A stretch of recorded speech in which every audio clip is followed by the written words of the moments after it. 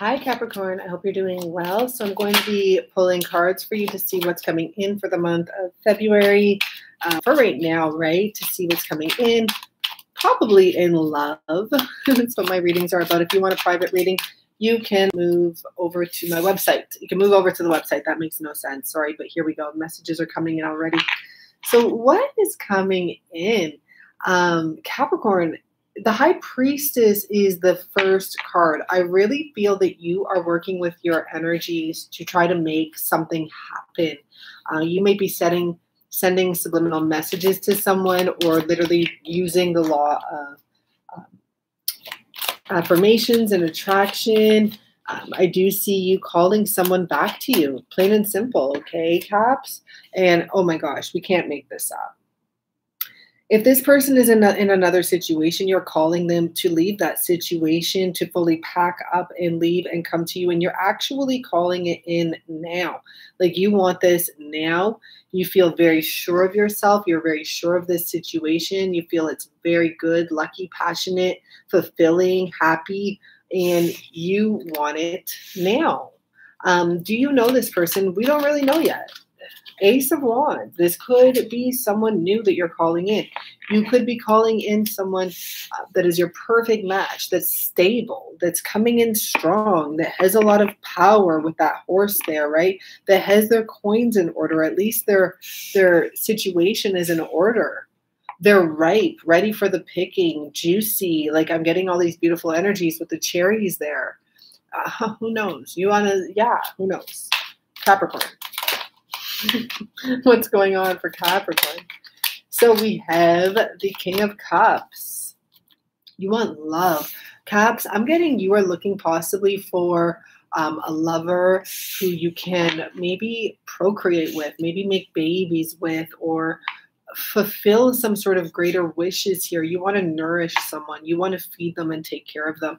I still don't know if you know this person, but I do see the energy here of the Empress. I just want to flip this card over. The Empress, and she's pregnant.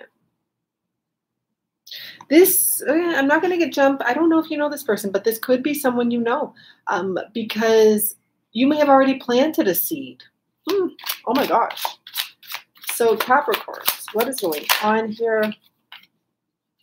We have the Page of Swords. You could be watching this person. This could be someone you know or don't know well, but know enough that you want to go and get them and scoop them off of their feet. I think you do know this person in one way or another. You may not have dated them, but you may be watching them. So you must know them if you're watching them, no? So you're waiting for the right opportunity, and what I'm getting is kind of the right opportunity to work your magic. So you feel you have some magic to you too, and I do feel that the person you're interested in is quite magical, but you are waiting for the right opportunity. I'm not sure when that could be, but I mean, I do have here we have Easter coming up, but before Easter, I'm not sure what this animal is. So it could be between now and Easter. You're waiting for an opportunity to go and contact this person. Look, we have the Six of Cups showing up again. And now, of course, we have the Judgment card.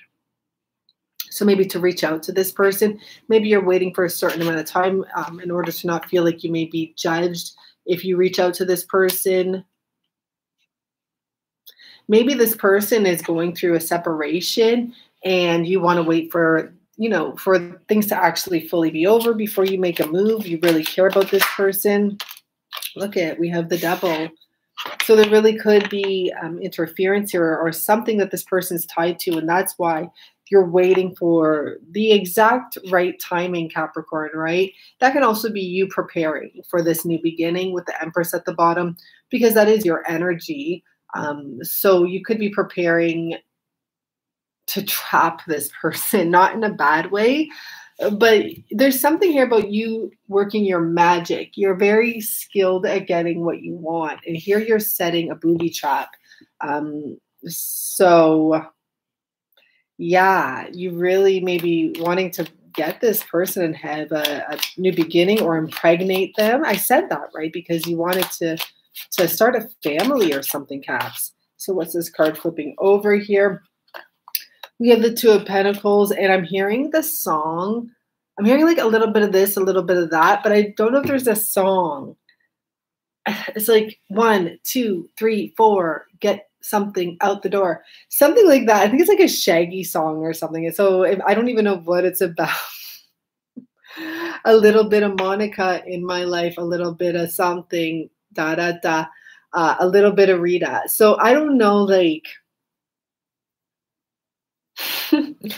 I don't know what you're doing with that. Let's see. Let's see if we get a message for what you're doing with that.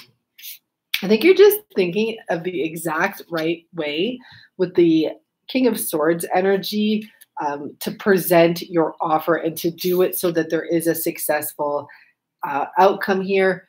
You really love this person is what I get. And I feel that you want to make sure that you do things right this time around. I do feel that you do know this person.